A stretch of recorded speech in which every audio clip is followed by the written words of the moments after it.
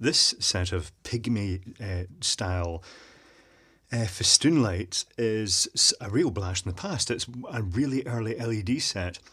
And I remember when they first appeared, I thought, oh, that's amazing. And they look great and they're LED, super low energy. And there is a visible flicker. You guys can see the flicker. You know, the iPad would just be having hysterics over that.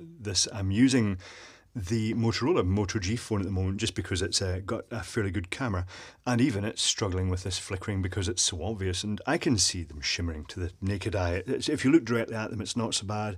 Out the peripheral vision, it's pretty horrible. And the reason for that is they're being strobed half-wave, unfortunately, with a half-assed attempt with the capacitor to actually try and smooth that. However, these were being sold at quite a low price for what they were. It seemed too good to be true, and it was, because every so often you turn them on, I'm looking and I'm seeing the little dents in here.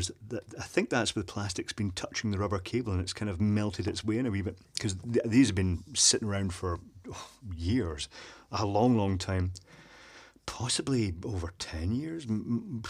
It's, you know, at least 10 years. And when I got these home, I turned them on. I thought they were great, and then I turned them off, and then I turned them on again, and one of the lamps was out. And you can take these lamps out and you can change them. Now, I can't remember if they gave you a spare one, but you can change them, and they're in series. And when you put a new lamp in, or did they supply them with spare lamps? You know, I don't think they did, and that's why one of them suddenly ended up red, because it turns out you can open these and repair them, which is just as well, because for some reason, every so often, one will just conk and the whole thing will just go out. And that's odd, because I'll show you the circuitry. In fact, I'm going to get these out of shot, because it's actually quite irritating, all that flicker. So the circuitry in them, I'll show you the inside of one of the lamps. The cover is plastic and it just sits onto a standard small Edison screw type base. And there's a little circuit board inside with 3 LEDs, a resistor, a diode and a capacitor. Now I'll just draw the schematic of this out. So there's the tip of the lamp. Here's the thread. And there is a diode, then a smoothing capacitor, and there's 20 lamps in this, so it's about 12 volts across the circuit. Then there's a resistor and the LEDs. It's very, very simple. But the fact it's just using a single diode means, unfortunately, that it is it's, you know, I think they've just done it to try and use existing sort of series connected festoon. So let's draw the LED bits in. I'll draw, yeah, I know it. I never really draw that too well, do it? So that's 100 ohm. It's 16 volt, 22 microfarad capacitor, and I'm guessing, I didn't actually check because it's kind of buried down. It's not actually buried down, but I'll guess that's a 1N4007 because that kind of fits if it's a sort of main set. And what actually happens is that on the active half wave, all these circuits are connected in series, and that's where I think part of the problem is, because initially when you turn it on, and the lamps always fail initially when they're turned on, I get the feeling that if there was anything like these capacitors at a little dry solder joint, which I don't think they do, or maybe they're such a tiny capacitor, maybe they're just struggling internally with a bad connection onto foil or something. I get the feeling that maybe it was a fault in the capacitor, or I really don't know. But I got the feeling that initially this current surged through the whole set because all those little capacitors charge up immediately. If this capacitor was open, then that current would want to go through the LEDs instead, and that might pop them. And yeah, I'm never really, I'll have to wait for one to fail and then analyse it and see if it's actually blowing the LED completely, because normally I'd expect these LEDs to go kind of short circuit unless they've had, when they go faulty, unless they've had a sort of serious current incident. But yeah, it seems quite strange. However, the good news is they're very easy to open and it's very easy to change the LEDs. It's just 3 LEDs in series and you can put your own new ones in. That's obviously what I've done with the red one. In fact, you know what? Let's unscrew the red one and bring it up and take a look inside and see what I did to it.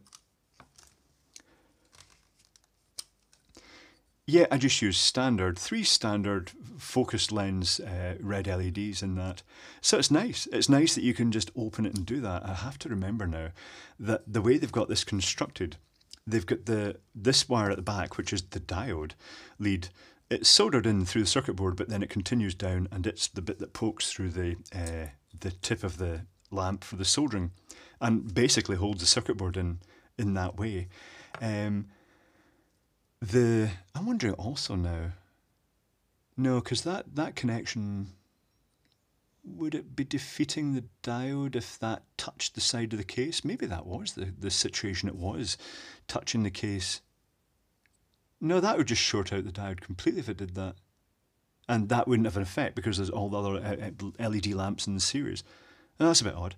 However, there's the lead that comes off the circuit board, it's a capacitor this time, is just soldered through and folded up, and it gets pinched by the cover going on and just pinching that lead against the side of the housing to actually make the connection. So it has to, when you put this together, you have to make sure you nip that wire against the case.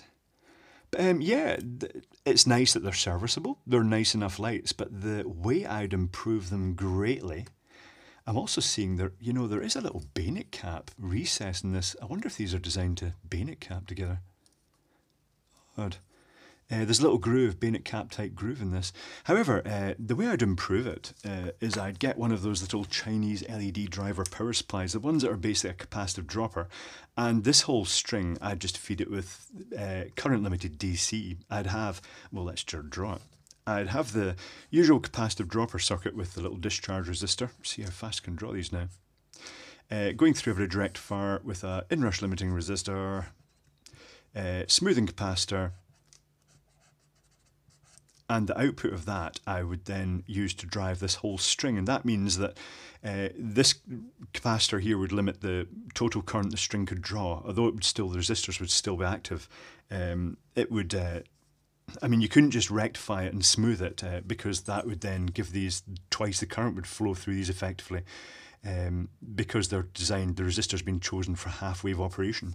But that would then limit the current and it would provide it smooth DC, and then they wouldn't flicker. So maybe I'll do that. So I'm going to have a play around with these and just see what I can do.